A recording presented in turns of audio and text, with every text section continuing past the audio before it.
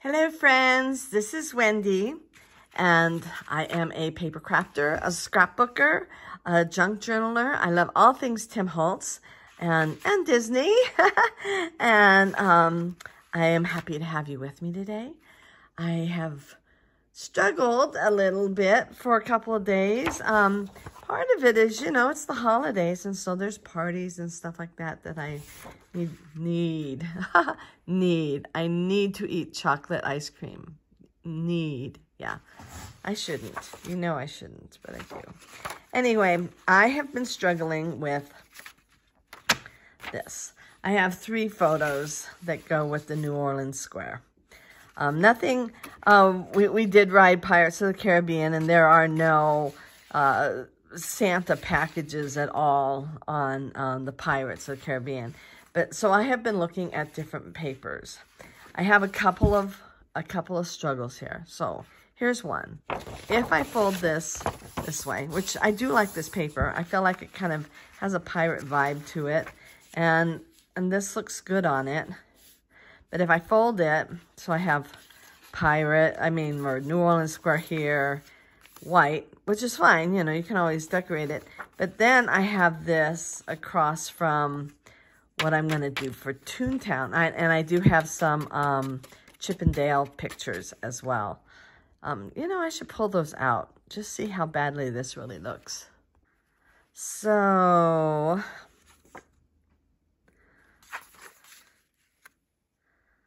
I'm not sure this is terrible.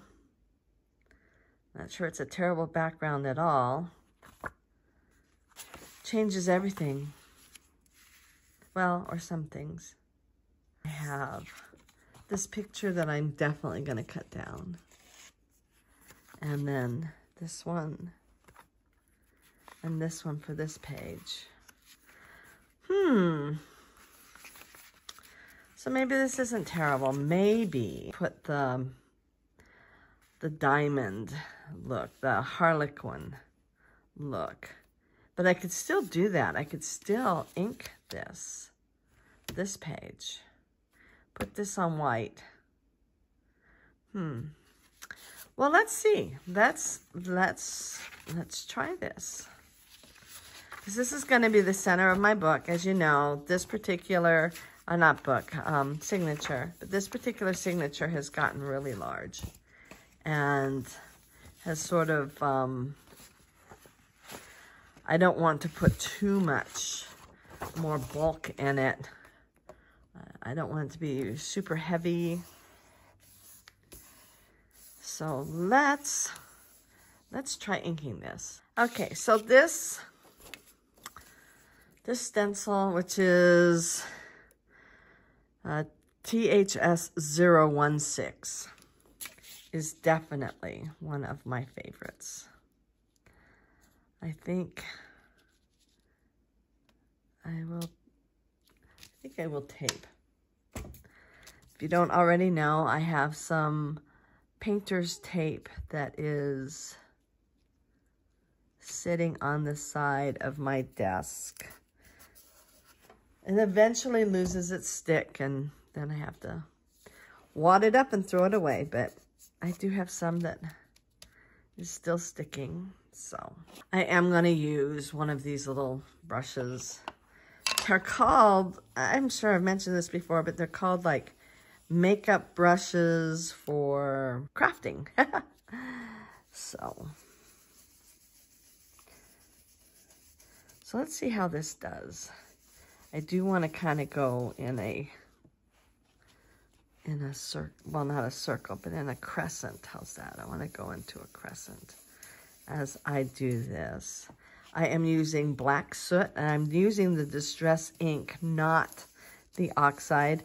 I was thinking about using the oxide because I think it gives a darker look. I also was thinking of using, I have this also in, so I have this in a die cut. The die cut is simply called Mixed Media. It's an older one, but I did find it on Amazon, so it's still out there. This stencil is still out there. There are other stencils that are not Tim Holtz that are out there. Tim Holtz also has ones that are similar to this that are called shapers? No. Oh, shifters. There we go. They're called shifters. And so you can use multiple colors with them. So like you could use black with them this way and then move them and then have like purple the next one or whatever. I think I have one shifter, but I don't have that one. I do want to go below here. So I'm just gonna line this up. I want it to go way down here. Let me pull this up so you can see it. So I'll tape that there, and I'll tape that there. So I can just kind of finish this off with a little bit over here. Okay, maybe I will go. Okay. So I like that. I may go across the top too. But I was thinking about, I thought all kinds of different things. If you know me at all, you know that many, many, many things crossed my mind, and this was not what I was planning on doing today. But it is now. Let's see how this looks. Let me find the photos. Now let's see how this looks. I do like this. And I could put New Orleans square down here, which I probably will. I did think about fussy cutting it out, but I don't think I'm going to. I think I'll just put white around it. So I'm going to start with white and see how that looks. Okay, so I put white around it, and I don't think it does anything for it. So let's try black. Let's see. Oh, definitely. I definitely like the black. It makes the colors just pop. You know, sometimes it's the white that makes the colors pop, and sometimes it's the black. So I will get this on there.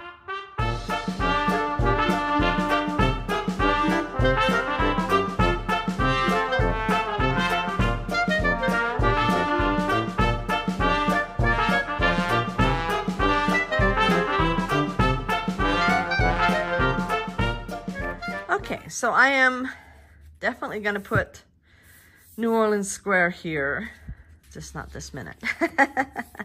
And just in case you don't know, in case you're new and you don't know, so if you have a photograph, you want to adhere the photograph to paper with tape. Probably not this tape because I'm not happy with it, but I'm going to use it until it's gone. And then once you have your photo on paper, then you can adhere paper to paper with glue. And I like PVA glue. I'll show you which PVA glue I like.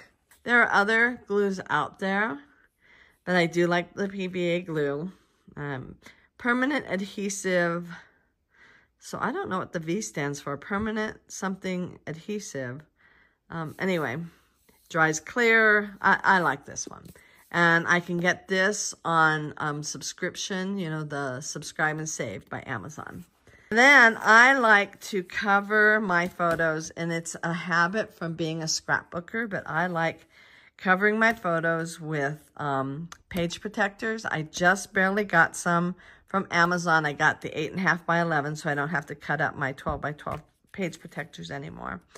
And I cut it basically to size. Then I use the score tape, and this is the score tape I've been using, and I like it, and it works well. So I will probably continue to get more of that. And it is, for the most part, it's transparent. You really don't see it unless you're looking for it. So that is that. Now on to page 2. I definitely want to cut this guy down. I have these two. And I can either add paper to go behind, or I can make my own pattern paper background. So, do I need him to? What do you think? Okay, so we are going to do something with this, probably again with that same stencil, which I like. And I do like both views of Santa. It was really interesting. I was coming around a corner and this was staring me right in the face. It was kind of eerie. This looks very New Orleans, very Mardi Gras. Mardi Gras for Christmas, right? I'm going to even these guys out so they are the same size. So when I was a little girl, there was a show called Captain Kangaroo. Give me a big thumbs up if you remember Captain Kangaroo. Thumbs up? Okay. Anyway, Captain Kangaroo would tell us to have our mothers save us a shoebox and to put things in it like scissors and crayons and construction paper. And he said with those items, we could create anything. These are Tim Holtz stamps. I just recently learned because somebody who was on Tim Holtz Addicts, which is a Facebook. Couldn't think of that for a minute. I kept wanting to say YouTube, but it's a Facebook page. And with lots of, many, if not most, of his makers are on there. And they will answer questions. And somebody had found one of, not maybe this one, but something like this that was sort of a smaller grouping of items, right? Now you can find these also on something else, but he made these into a smaller grouping, and it was for a limited release. That's the word I was looking for, sorry. Oh, I'm thinking, okay, so red, probably black would be the best. I was thinking purple, but there's no purple on here, so. And I might actually pull out my foam. So anyway, they were told, and that's when I learned it. And it was just earlier this week that Tim Holtz has an index of all of his stamps and dies and texture fades and other things, because he has other things too. I mean, he has, you know, inks and all of that, right? So all of his products, when they come out as a limited edition, they are not on his index that you can go through and see what he has, what the names of everything are, you know, things like that. So these were from a limited edition. They were probably something that he partnered with either Michael's or Joann's, and I bought them there years ago. But you can find these in a red rubber stamp edition in a bigger thing. And since stamps are made by Stampers Anonymous, they are never, ever retired. So that's always a plus. Okay, so I'm going to do that, and I'm also going to do, where's the other one? Here. So here is that same Harlequin. And I would like to get this in a larger red rubber stamp. So I may have to go on Stampers Anonymous page to find that, at their website, to find that, to get that. One day, one of his makers had told me once that she generally buys things directly from, like, she'll buy it from Ranger Inks. By the way, you've got to look it up as Ranger Inks, not just Ranger, because next thing you know, you're going to get a national park, a U.S. national park, as the, with your search. And unless you know, really want to go to Yosemite or the Grand Canyon or Zion National Park, you need to put in Ranger ink. So if I had done these in the oxide, they would have come out darker. But I decided this was out. This was on my desk. This will be fine. So this one, at least I can line up.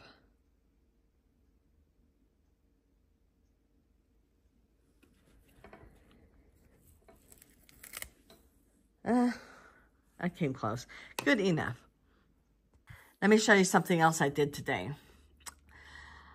It works. The paint did not come off as easily as I had hoped. I did not use Tim Holtz paint because I don't have black in his distress paints because his are water-based. Anyway, I used something I got at Walmart, right? And then I did it on the side here, and I didn't catch the two very well, so I may have to do that later. But, yeah. And I can see them so much better, so even though this is now dark, this makes me happy. I almost forgot the most important thing because, you know, inking is everything. So I'm going to now ink the outside and the folds so that I don't scooch over onto another page.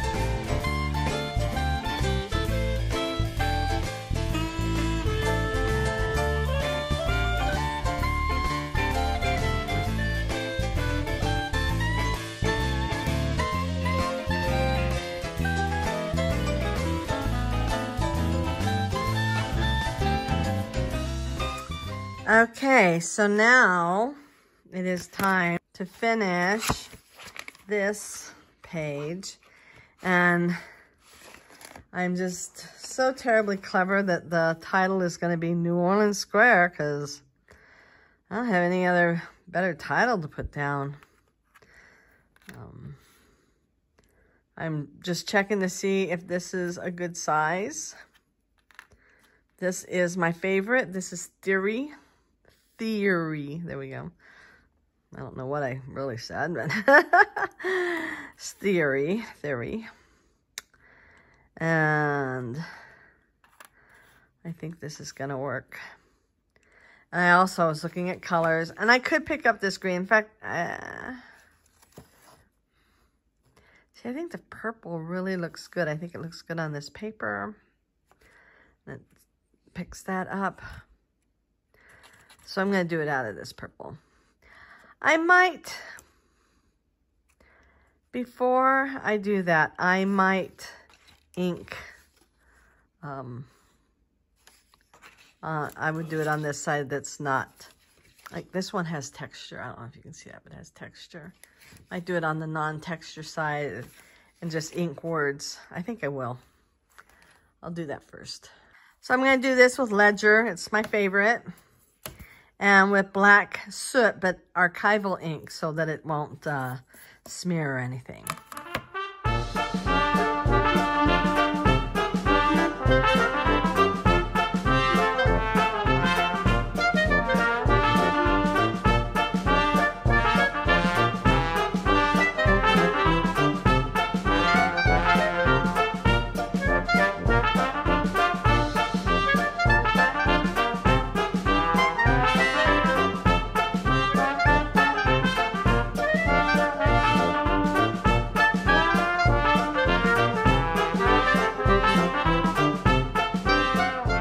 Okay, you can kind of see where I had stamped the ledger. I probably, if I'd really wanted it to show, I should have embossed it. Even if I had embossed it in clear, it would have been more noticeable than what I did. So, you know, I will add page protector to this page. I'm going to wait until I do this page first, because I might do it on this page. This one I didn't hardly leave any room to put the page protector down, though I could. So we'll see what I do on this page. Anyway, and then I will go on to, well, both of these are going to be Chippendale. So, and then we will move on. This is still in that, well, this is going to be the last signature, but it's the first one that I have done on here. So anyway, if you enjoyed this, please give it a big thumbs up and hit the notification bell and subscribe if you haven't already. And I hope y'all have a wonderful day. Happy holidays, although, you know, pretty soon it's not going to be holidays anymore. So happy everything. And we'll see you later. Bye.